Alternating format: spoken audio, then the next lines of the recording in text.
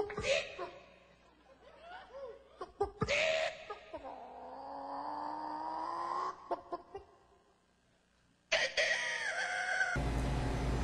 to Friday Night Soundbites once again.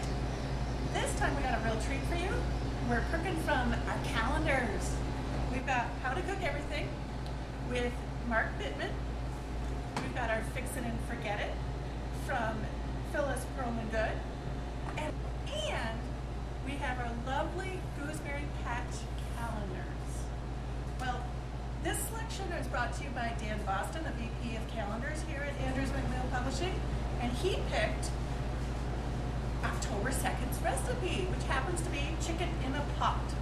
So we've got the veggies prepared, which is the carrots, the leeks, and the onions, just sort of cut up in chunks and cubed. Really easy to do, and I love the leeks. And then we've got our 3-pound chicken. Now, this chicken, he specifies, shouldn't have any fat. Now, how do you know if a chicken has fat? Well, you open it up, and, well, first of all, you gotta reach in there and get a little gross and pull out the neck and the liver. And since we don't have a stove here, I can't really save these and cook these up and then throw them in there. So they're going in the trash. Now, back to the fat. See here? This is fat. So what we're going to do is just cut that off.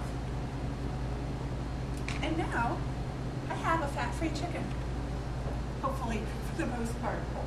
So basically what we do is we've got our pot filled with about 8 cups of chicken stock.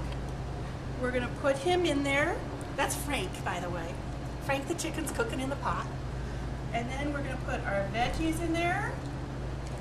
Oh, I love these kinds of recipes. And then we're just going to sort of stir it up a little.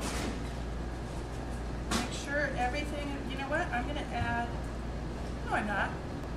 All we're going to do, stick the lid on, have this on high, let it cook for, 3 to 4 hours. I'll see you soon.